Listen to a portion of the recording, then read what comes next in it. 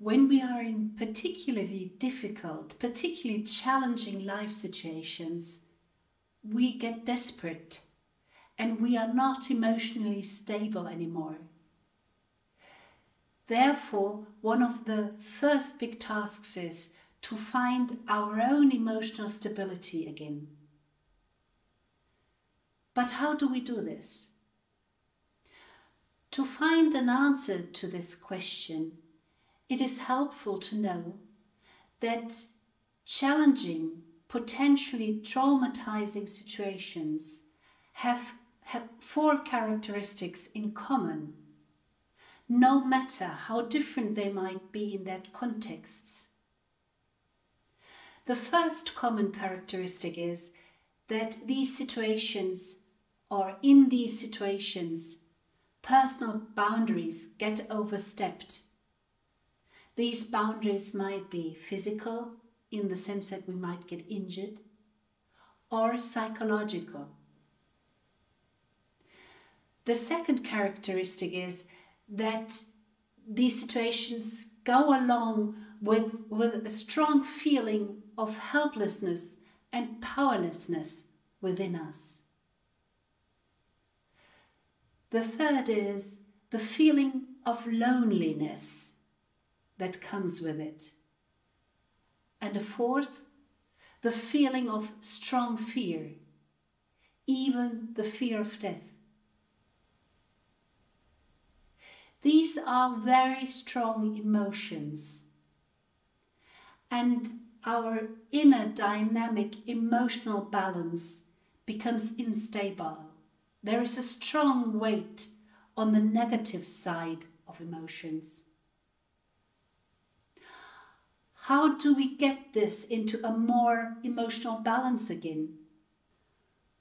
On one hand, it is important to try to put as little on the negative side as possible.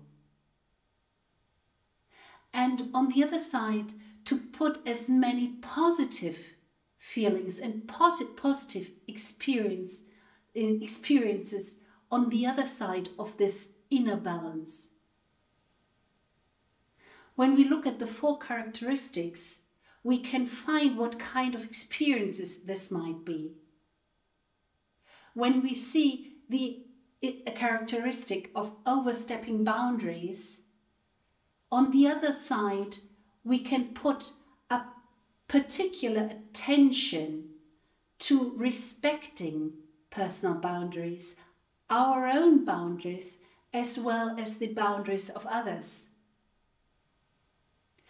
When we look at the characteristic of helplessness and powerlessness, we understand that we put on the positive side the feeling of being capable of doing something, of managing something, of personal competence, and of the freedom to decide.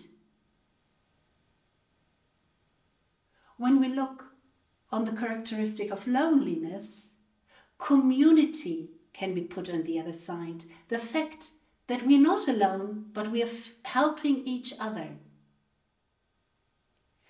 And the 4th characteristic, the characteristic of fear, there it is important to put on the other side moments in which we feel safe and secure, and in which we find orientation again, and slowly build up trust again, trust within ourselves and trust towards the world and towards the other people.